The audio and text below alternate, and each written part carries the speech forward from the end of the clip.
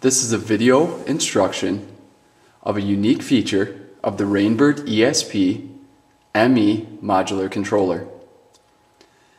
In order to turn off the master valve on a specific zone, now the master valve is used for turning on a pump start relay, for fertilizer injection, or for iron removal.